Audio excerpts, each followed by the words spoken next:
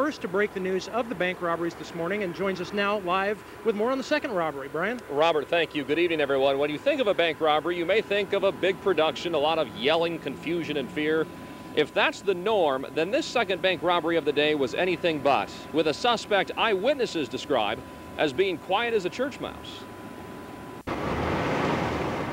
Sioux Falls police say the second bank robbery began about 8 minutes after noon during Sioux Falls lunch hour rush, with the suspect walking in, demanding money, threatening a gun but never showing one, then running away.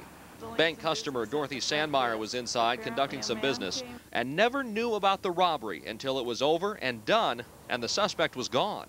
He didn't make any noise or, nothing out of the ordinary. It's like people come in and out of the bank and they take care of business. And while the robbery comes as a surprise to investigators, they had a hint something like this was a possibility. Last week, a Midwest law enforcement alert was issued after similar bank robberies in the area. We actually, I believe, had gotten some intelligence on a similar type of situation that had occurred down in the Iowa area over the last couple of weeks. So, the officers and we were aware of the situation.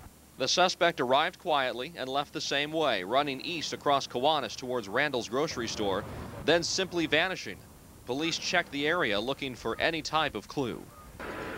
Police tell Dakota First News they believe that the suspect in that first Premier Bank robbery had a car hidden several blocks away to avoid detection and pursuit. And Mitch and Nancy, at least for the moment, it seemed that it worked. Both the investigation and the search for a suspect do continue at this 6 o'clock hour. All right, KSFY's Brian Allen and Robert Wilson reporting. Allen has